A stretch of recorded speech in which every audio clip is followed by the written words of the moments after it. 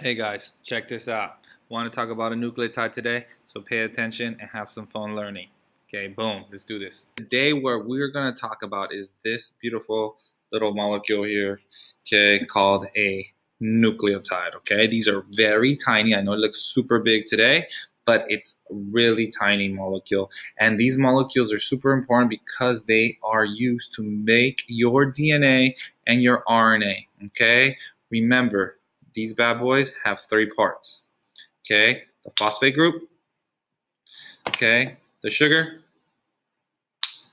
There it is, 5-carbon sugar. Okay, notice 1, 2, 3, 4, 5. Got it? So 5-carbon sugar. And they can have one of 4 nitrogenous bases. Okay, so this guy right here, I believe, let me check my diagram. Oh yeah, it's guanine. Okay, guanine. Now, there's also another one that is called adenine. Okay, notice, okay, what they have in common. Okay, they both have 2 rings. Okay, see the 2 rings? Okay, got it. See that? 2 rings. But look at one of them has oxygen. Oxygen. Okay, and the other one doesn't have oxygen. You see that? Okay, the one with oxygen. Okay, that guy is guanine, and this guy right here is adenine. All right. Boom. So when you have, and then there's 2 other nitrogenous bases, like this guy here and this guy here. Okay, this bad boy right here, cytosine. Okay, cytosine. And this guy right here, okay, is right here, is thymine. All right, notice, okay, they're similar because they have 1 ring. See, only 1 ring right there. See, I can see you, right? 1 ring. But this guy right here, okay, has this amino group, okay, NH2, whereas this guy, okay, has all these other parts. But if you just take a look at them, so you can see them, boom. Okay, they're slightly different, but slightly the same. Okay, all right. So those differences, okay, make them different. All right. So when you take a phosphate group and you connect it to the 1, 2, 3, 4, 5th carbon, okay, boom, you almost have a complete nucleotide. Now, if you take one of the nitrogenous bases, like this one, and attach it to the first carbon, right here, see? Okay, what do I mean by first? 1, 2, 3, 4, 5. The 5th carbon is always the one sticking out. Boom, we have a nucleotide. This is a cytosine nucleotide. Why? Because it has cytosine on it. Okay, let's take that one off.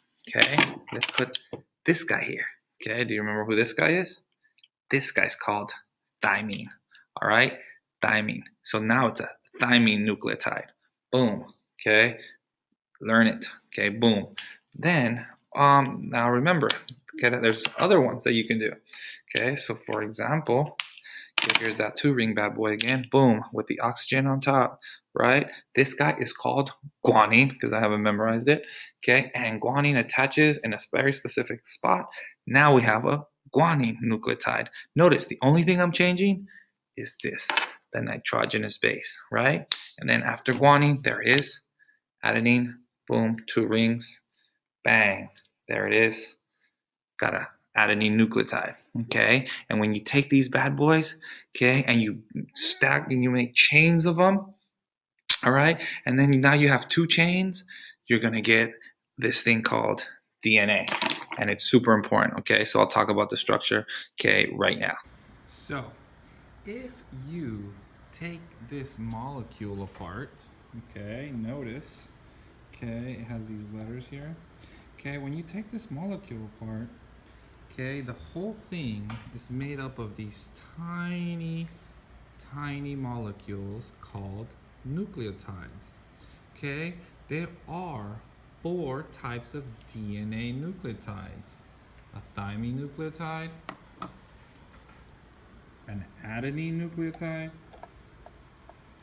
okay, and if we look through here, okay, there's other nucleotides like a guanine nucleotide and a cytosine nucleotide, okay? So this whole molecule is made out of just 4 different types of molecules, okay? So let's talk about what is a nucleotide. So, a nucleotide, okay, has three parts. Okay, it has a phosphate group, and that is a molecule that looks like this. Okay, something that looks like this. See that? And that phosphate group is attached to a sugar that has 5 carbons. 1, 2, 3, 4, 5 carbons. Okay, and that sugar is called deoxyribose. Okay, now what does that sugar look like? It looks something like this. Okay, a little something like this. Okay, and so now this is what we have. Okay, so far. Okay, now right here it's missing the last piece. Okay, the third piece, and that piece is a nitrogenous base. Okay, a nitrogenous base, and there's 3 types or 4 types of nitrogenous bases. Okay, so let's go over those 4 different nitrogenous bases. This nucleotide has the nitrogenous base thymine. Notice that thymine has 1 ring, okay? And what differentiates that one is that CH3 group. That's always a good group to look for when you're trying to identify thymine. Okay, it has 2 oxygens. This nucleotide, okay, is cytosine. Notice that cytosine has this amino group over here and only 1 oxygen. Both cytosine and thymine have 1 ring. Now we have 2 other types of nucleotides because of the different nitrogenous bases. This is called an adenine nucleotide because it has adenine as its nitrogenous base. It has 2 rings, okay, and notice only nitrogen, hydrogens, and carbons. Here we have the nucleotide called guanine. Guanine also has 2 rings, but it has oxygen. So now together all 4 nucleotides are used to make DNA. So what I've done here is I've taken the phosphates and the sugars and I connected them together to show you how nucleotides, okay, form a chain. Notice I've taken off the nitrogenous bases so that you can clearly see, okay, how the strand is built, okay? And here is a diagram of the same thing. The phosphate, okay, that's connected to a sugar, so that would be one part of a nucleotide, and we're missing a nitrogenous base, okay? Would connect to this nucleotide and then to this nucleotide. This would be one strand of the DNA molecule. DNA, however, has 2 sides, okay, or 2 strands, okay, one side and the other side. Notice that now I've added the nitrogenous bases. So adenine represents, this letter A represents a molecule, okay, called adenine, okay, which is right there, okay? Now, when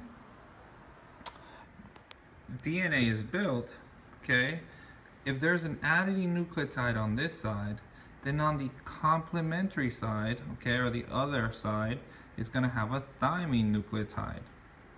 Okay, if it has a guanine nucleotide, then it's going to have a cytosine nucleotide on the other side. And if it has a cytosine nucleotide here, it's going to have a guanine nucleotide here. Okay, that follows our base pairing rules. Adenine nucleotides will always pair up with thymine nucleotides on the opposing strand. Guanine nucleotides will always pair up with cytosine nucleotides on the other strand. Okay, and the 2 strands are held together in the middle by these things called hydrogen bonds.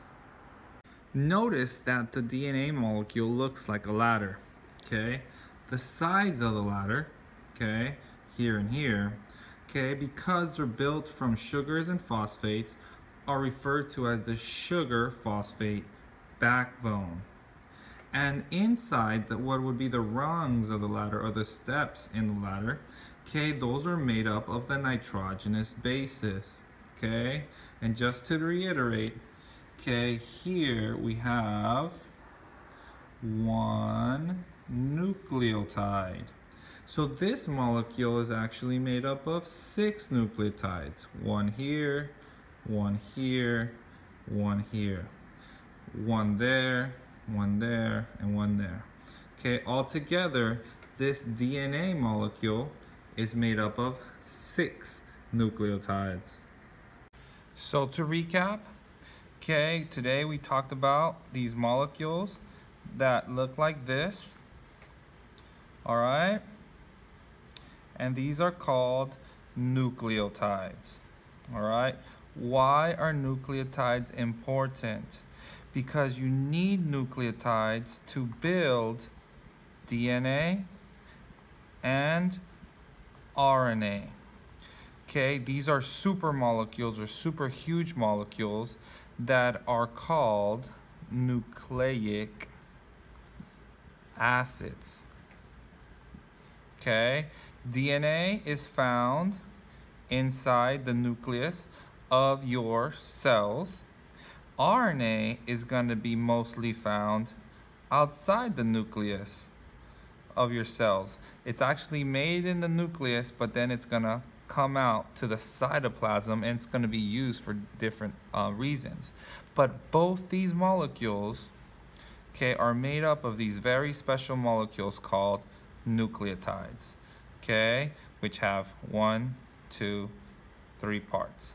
The phosphate group, this 5-carbon sugar, and the nitrogenous base.